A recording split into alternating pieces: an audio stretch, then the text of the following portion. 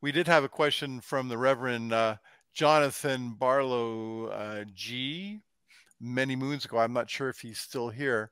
Yeah, he had a couple of ones, but I'll pick the one. Well, we already talked about this before the show, but Jesus, was he an Enochian magician? If he was, I don't know, have any clue of,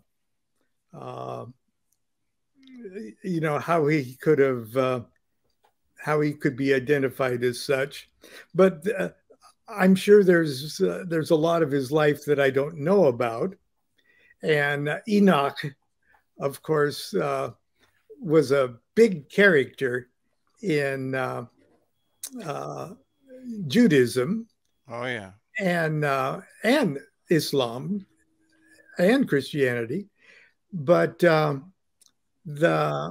Enochian magic per se was probably not among the subjects taught at Essene academies.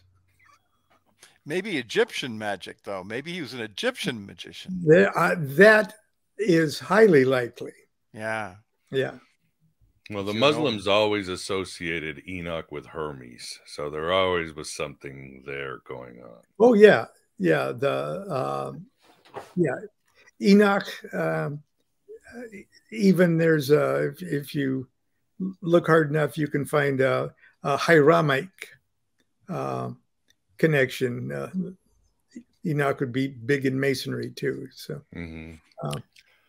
Yeah, Jesus may have told some Enoch jokes, though. Oh, I love it. Love it. We should go out on that one. Yeah, exactly. Yes, we are at the end.